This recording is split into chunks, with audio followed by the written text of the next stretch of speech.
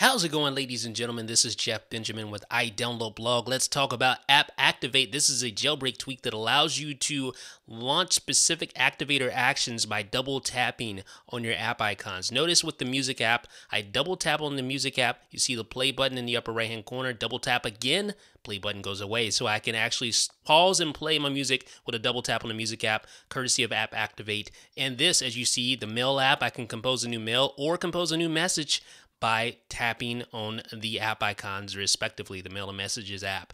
Now, if I go into App Activate settings, you see you can configure up to 5 different apps to work with App Activate. The first app I have configured, obviously, is the Mail app, and I'm going to show you what you do here. You go into the Activator actions, you set up App Activate for the first app, and I'm just going to go back through here and enable the Mail app again. So that's how you set it up. You have to set it up in both places, both in App Activate settings and the Activator settings as well. Now you can see App Activate app 4. I'm going to configure this to work with something. Let's see, what should we do? Something unique and something, I don't know about unique, but something different. Let's see here. How about setting up brightness or opening up the brightness page when you double tap the settings app? How about that? So let's choose that. Now I need to go into the App Activate settings for app 4, choose the settings app, just like that. And now a double tap on the settings app should launch into the brightness and wallpaper just like that. So it's super easy. So let me illustrate this a little bit better for you. Let me go into a different section of the settings app here. For instance, Activator. Close out, I just single tap settings, it goes back to Activator. But if I close out and double tap settings, yes, it will open up to brightness and wallpaper just like that.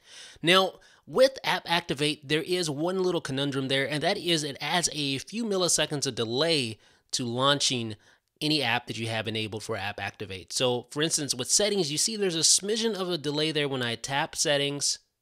There's a smidgen of a delay that's different when you don't have App Activate enabled for the settings app. I just disabled it, and notice how quickly settings launches now without App Activate, because it needs those few seconds of time to see whether or not you're going to double tap or not. So that is why the delay is there.